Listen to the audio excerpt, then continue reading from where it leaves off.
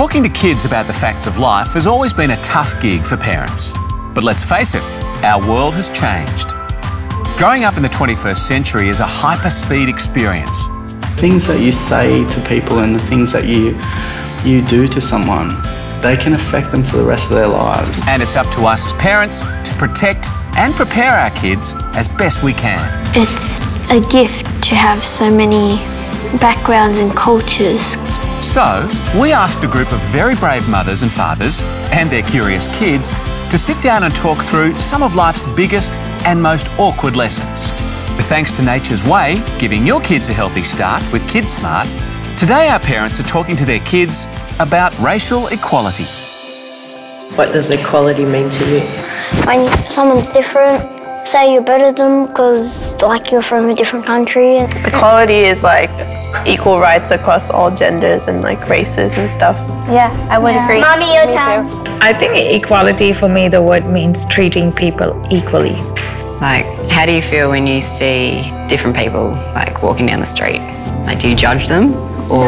I personally don't judge them, but I know that there's some people in the world that do, and that's not right.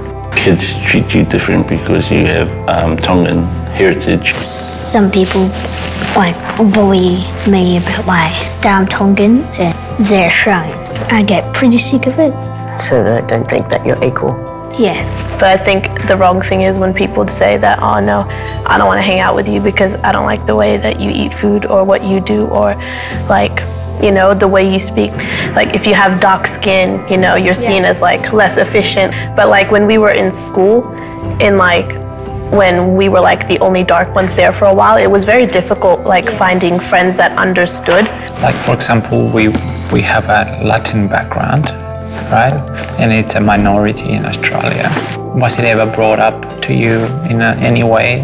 Our background is not the same, but then again, it's also even better than being the same. Because if we were all one person, then it wouldn't be fun, it wouldn't be bright, it wouldn't be colourful. Because you get people say to me when I was younger, I'll go back to your own country and that. So we started forming our own little groups and fight each other, but that's not really the way to do it. Because if someone says something bad to you, yeah, you can tell them you don't like what they're saying. Yeah, but if you react, then it's gonna turn even worse. The things that you say to people and the things that you do to someone, they can affect them for the rest of their lives. Yeah, words are hurtful. Yeah.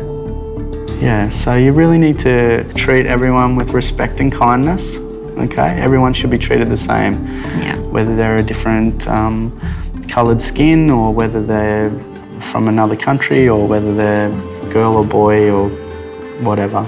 Yeah, because that's the thing, that we don't choose how we come out. So we don't choose if we are Latin, French, Indian, African. We're just born.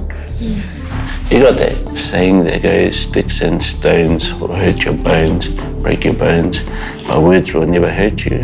But sometimes the words starts up the arguments and the fights, and then someone gets hurt. What is one of the things about multiculturalism, where everyone is different, yet they bring their background and share with us? What is the one thing that you like the most? It's a gift to have so many backgrounds and cultures, because if we didn't, then we'll just be boring people. Yeah. Australia is a perfect country, isn't it? Yeah. Because there are so many things that we can experience from having all these many different people, different cultures. We can learn so much. The food, the variety of food, the variety of knowledge that we can get as well. I love this country so much because we've learned to become, more diverse. I think it's just a matter of time before the rest of the world follows along.